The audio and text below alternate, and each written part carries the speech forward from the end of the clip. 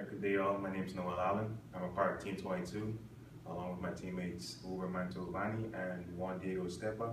And today our team will be going into detail about the content of our two-part project, which is based on the analysis of a slider crank mechanism and the synthesis of a four-bar mechanism. So tracing back to ancient history, mechanism and machine science dates back to archaeological time. Some examples of these mechanisms can be found in drawings and remnants discovered by archaeologists. Animal traps for hunting were one of the first machines built by man. This is followed by fire starting machines that utilize rotational mechanisms to produce fire. The creations of prehistoric man can be said to be inspired by nature. This is found in one example of the ships that were modeled in duck-like shapes to mimic the floating capabilities of an actual duck. All right, so fast forwarding to the 19th century, we can see that mechanism development plays a contributing role in the development of robotics. In the top right is Nikola Tesla demonstrating his fabrication of a remote control robot. And speeding up to the mid-20th century, General Motors acquires the first General Arm robot, which is the Unimate. This is pretty much a vast improvement from the simple lever constructions of primitive man to simplify their daily labor tasks. So in present times, mechanism development has pretty much transcended to be a vital component in the development of prosthetics. All right, so focusing more on what we did for our project.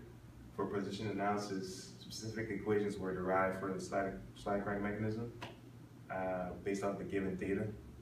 And from there, we kind of played with the numbers to emulate the trajectory motion of the coupler.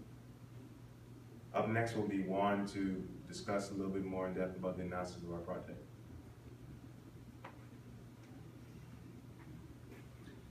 Hi everyone, I'm going to focus now on the velocity and acceleration analysis that we did for our project.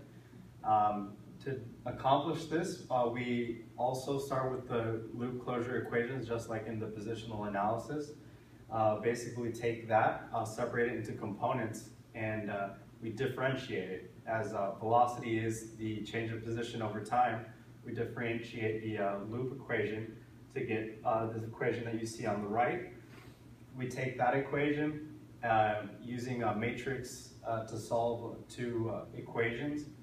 We find the missing unknowns, and with those unknowns, we can again use the loop closure principle with the vectors to find the other unknowns left.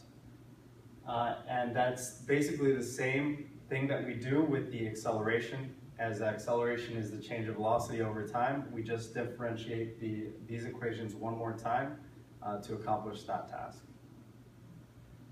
For our project, our crank velocity, which the crank is R2, it's 3 radians per second, and the acceleration was 0 radians per second. So as you can see, the two vectors that I stated before, they add up to a certain point. And using vector addition, that's how we find the unknowns there. And then this is the design of our project on SolidWorks. And as you can see, added in is the coupler that Noel showed us the motion of it in an earlier slide. Applying our mechanism to the real world, a slider crank is a very important mechanism in today's world. It has many different applications, such as a Scotch yoke, which is used in gas and oil pipelines. We also have a hand pump, which has been used for hundreds of years, for example, to pump water from a well. And most importantly, the internal combustion engine is an inline slider crank mechanism. It is probably the most used mechanism in the world, over 1 billion uses, because it's in all cars, most boats, most trains, all use this internal combustion engine. Some of the advantages are that it has a high weight to power ratio. It has a more efficiency than a steam engine, which is obviously why we are using an internal combustion engine more often.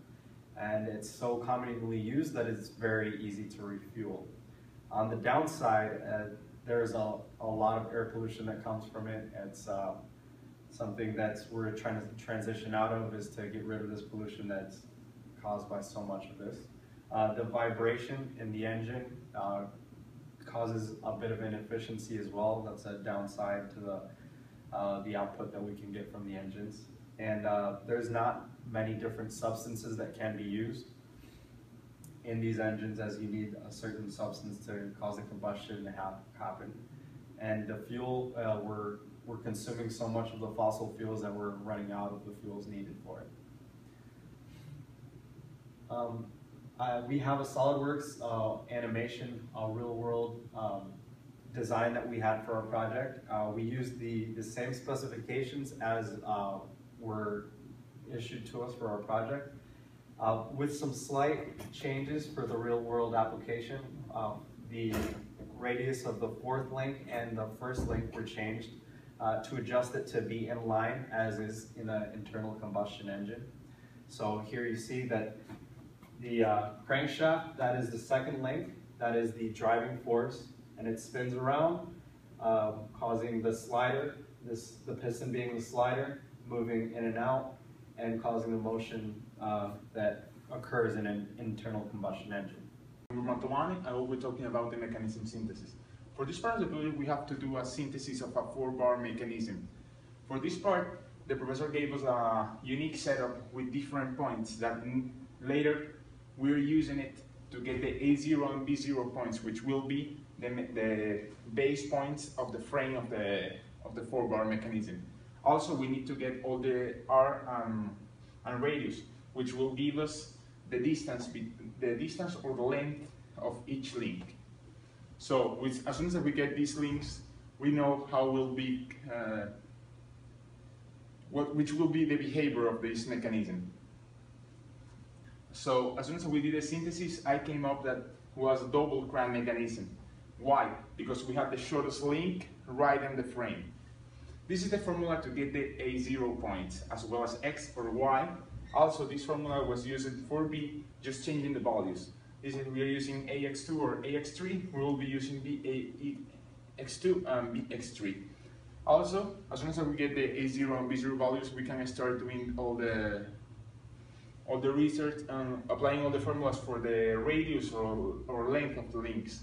So with this, we have four distances to cover, so with different points. We just will be changing right in order how is this in the equation for the other points. Mechanism application. For this application, I found a really good application for this mechanism, which was this is a food grinder. So the main reason is that we have almost the same behavior, because we have the smallest pulley and the biggest pulley right here. So, but in our mechanism, instead of using bolts, we're using the links. Well, the main reason is that as soon as we apply all the movement or the motor in the smallest pulley, this will create a change in the torque, and will move the biggest pulley. So this will make work the grinder. Right now, also we have to do a mechanism animation. For this part, I tried to came up with a grinder, but I just put the two pulley. How does it work? I just did the small pulley and the big pulley. So as soon as I apply all the motor in the small one, so the big one can start moving and generate the same movement as the foot grinder. Like you said, the small pulley was the motor was applying the link R2, which is the small one. As well, the R1 will be the link fixed to this point.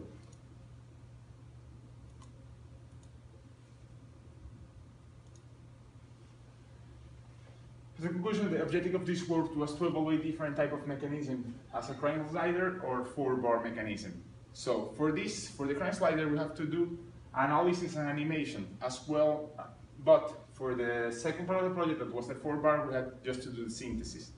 The main reason of this was to trying to come up with all the theoretical concepts that we're dealing in class and try to get a real world application